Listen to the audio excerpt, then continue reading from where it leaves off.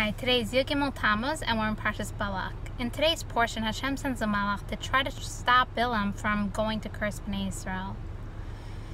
Ultimately, this cursing was the biggest blessing.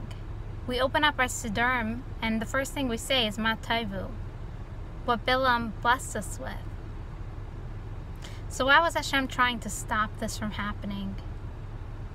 The fact that someone had ill intentions against his people was enough for Hashem to want to stop them. Sometimes it's the biggest blessings that come through these seemingly dark places.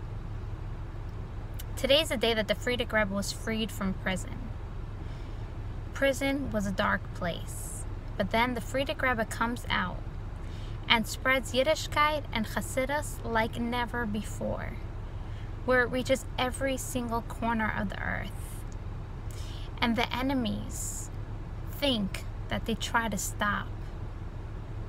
Just like Balaam was trying so hard, but ultimately they know who the one in control is.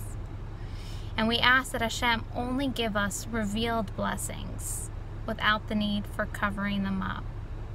Because that's what Hashem wants to do. He didn't want someone with ill intentions. He wants good on his people. That's a bit of today's portion. Have a wonderful day.